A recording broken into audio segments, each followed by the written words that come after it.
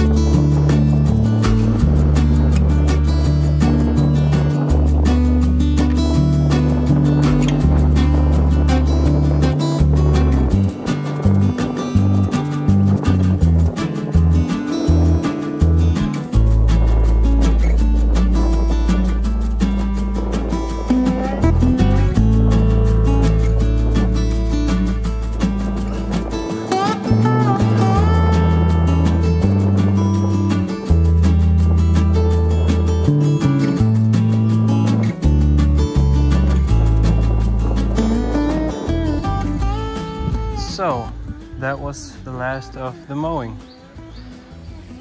It got a bit choppy at places because the grass was very thick, and other places I had to hold the scythe pretty high because of dirt mounds and branches, but overall I think it went pretty good. So now there's only one thing left, and that is raking it all up.